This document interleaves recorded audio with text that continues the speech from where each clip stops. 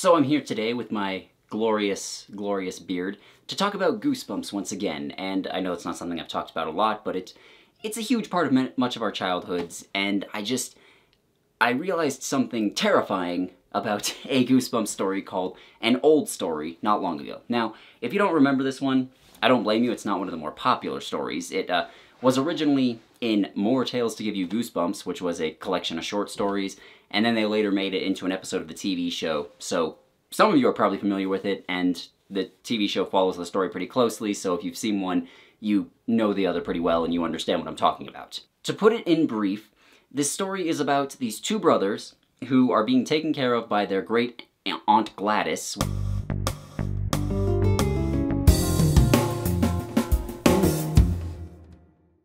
While their parents are away. And their Aunt Gladys is a very, very old woman, but she seems nice enough and they're all just having fun with it. You know, it's a pretty standard setup as far as Goosebumps stories go. I'm so happy your mom and dad called me. We're going to have a wonderful time. Do you like to play cards? And then she starts feeding them these prunes. And at first they're thinking, oh, gross, prunes? I don't want those. But she eventually coaxes them into trying it. And they try them and they realize, oh, these are pretty good. You know what? I like these. So then they're just going about their days normally, and then both the boys start getting older. Like, their hair starts falling out, they start losing their eyesight and their hearing, they start stooping over, like they're turning into old men, basically. Good morning, John. How are you? Pardon? How are you feeling? Flowers on the ceiling? And at first, they are freaking out about this, as, you know, as you would expect them to do. And this is, you know, where the horror part of the story begins. It's kids horror, but, you know, it's body horror, and that is scary for people of all ages. But anyways, it starts getting worse, and their Aunt Gladys is telling them, hey, no, you're fine, it's fine. And then their hair's falling out, and she tries telling them, oh, don't worry, it's cute. And they're pushing back against this, but they really don't have anything to do, because, you know, they're just kids. This is an adult in power over them. Their parents are gone. There's not much they can do. I'll give them each a hug for you, and we'll spend a quiet afternoon indoors. So then some of their aunt's very old lady friends come over, and they start being, like, way too friendly with the boys. Like, they're being handsy, and just telling them how they're cute, just being way, way too friendly, and it makes the boys uncomfortable. And in the book, this is where they actually start offering money for the boys, and then they freak out and leave.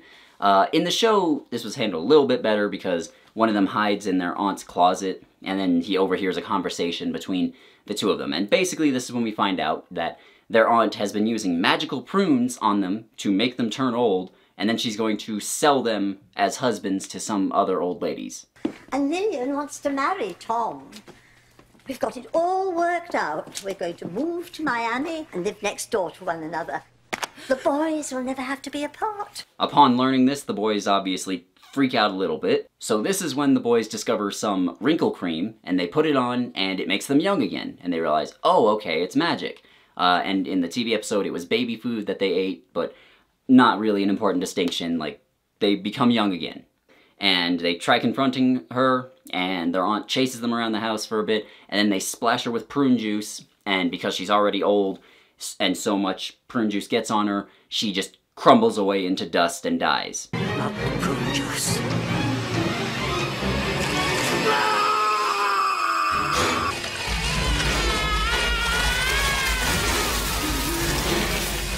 In the short story, this is also where we learn that apparently she's not actually their aunt. Like, she just kind of came into their life, and then both of their parents assumed that she was related to the other one, so you know, just a little bit of absurdity to end the story off with. The TV episode ends a little bit differently. One of the boys apparently continued eating the baby food until he turned into an actual infant, and then it ends with his brother trying to get him to eat some prunes again so he'll turn back to normal, and it just ends on a cliffhanger, like so many Goosebumps stories do, about whether or not he'll turn back. And I guess if he's a baby, that would suck, but, like, he'll probably grow up eventually. You know, like, if anything, that just prolongs his life a bit. Like, if you turn into an old man, then you only have a couple of years left, and that sucks because most of your youth has been stolen. But if you turn into a baby and you can't get back, that sucks, but you'll still grow back into your normal self eventually. Here you go, Johnny. A prune cookie. Come on.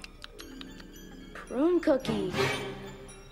So, for a couple of reasons, this is kind of dumb. And, like, yeah, it's a children's Goosebumps story, so I'm not gonna be too harsh on it, but, you know, there are a couple of things that stand out to me as an adult. Like, for one, did their Aunt Gladys really think that they would just go along with this? Like, they just say, oh, okay, we're magically old now and married to these old sex offenders, I guess we'll just go along with that. Like, did she think their parents would go along with it? Like, oh, okay, our kids are old, well, goodbye.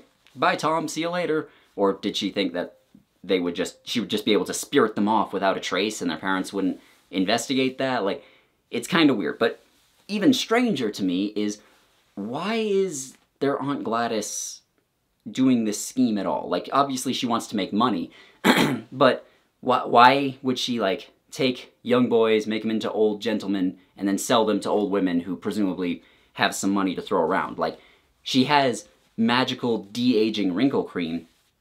Why doesn't she just sell that to them? You know, like, think about it. If you were a very old woman with a lot of money, you were, you know, coming up on retirement, or, excuse me, you already retired and everything, would you rather be married to an old man who has the mind of a child, or would you rather be 20 years old again, and then go to the club and get railed by some Chad who also has the mind of a child, but is much better looking? Like, I don't know, maybe that's just me, but it seems like an odd thing to them. Like, it seems like this would be a better business venture, and it would also get Gladys in less trouble because there would be no victims. But as strange as all of that is, it's not what I'm here to talk about. Like, I just needed to set all of that up so I could get to this main point, which is, I recently thought about this, and I was like, wait, no, that can't be what I'm thinking. So I watched the TV episode, and I read the short story, and I realized this is just a metaphor for child grooming.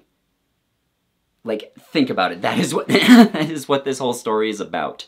Now, that term has been thrown around a lot lately because, like, the far right really wants to turn it into just gay people existing is instantly pedophilia, but the real definition of grooming is when an adult meets someone while they're a minor, sometimes a young child, sometimes an older teenager, doesn't really matter, they're underage, and they're just really nice to them and get them to like them, and then once they're of age, of legal age, whether it's 18 or whatever, then they can start a sexual relationship with them. And it's, you know, obviously gross. It is like one step above just raping them when they're children, but it's all too common in our society, unfortunately. It is typically the domain of police officers, youth pastors, French film directors, and Onision. So, you know, child groomers are in really good company. But, like, think about it, though. That's what this episode is a metaphor for. Like, there's the obvious body horror aspect of, like, oh, okay, you're growing old at a very accelerated rate and your body is decaying. Like, that's no fun. But then there's the whole aspect of these adults that are in a position of power over them are waiting until they're older, maybe not mentally older, because, again, it's accelerated magically. That's where the metaphor part comes in. And then they can start having sex with them and start a relationship with them, and then it will, I guess, somehow be okay. Like, you know, because if they really just wanted to be pedophiles, I guess they could just have sex with them now, but they don't want to. They want to maintain an air of propriety, I suppose. Like, I cannot be the only one thinking this, right? I'm Lillian. Oh, you're so sweet. Well, and you're greening up nicely. I'm Mimi, and I have a very nice retirement fund. Enough for two. Like, I'm not losing my mind. This is a real thing, right? Like, that's what this episode is about. Like, Aunt Gladys is whoring them out to older people who are kind of sort of waiting until they're over 18 before they can start having sex with them. Like, that's what makes this episode so horrifying. Like, I remembered it for years and years and years, like, better than a lot of other Goosebumps stories, but it never really struck me as to why until now. There's a Goosebumps story where the villains are pedophiles. And I guess that's the scariest monster of all. So, I don't have a whole lot else to go into here, like, I'm not gonna make this super deep or anything, but just, yeah, we all have to know that this is a thing now. If you disagree, if you think I'm overthinking this, let me know. Maybe I am just going crazy, but I don't think I am. Anyways, that's all. If there are any other Goosebumps episodes that are secretly more horrifying as an adult than as a child, let me know down below. I'll see you later. Goodbye. Huge thank to everyone watched this far. Thank to $10 and above patron people names Apo Savalainen, Olivia Rayan, Brother Santodes, Buffy Valentine, Carolina Clay, Dan Antselievich, Dark King, Dio, Echo, Evie, Flax, Great Grebo, Carcat Kitsune, L. Lindbergh, Liza Rudakova, Lord Tiebreaker, Matthew Beaudreau, Microphone, Peep the Toad, Return of Cardamom, Roby Reviews, Sad Mardigan, Sillier the Vixen, Tesla Shark, Vevictus, and Wesley, and all the other names. Thank two people for give patron money. If you want name on list or other patron benefit, consider donate. If not, share, like video, comment, subscribe. Thank. Goodbye. Mimi, grab the baby food.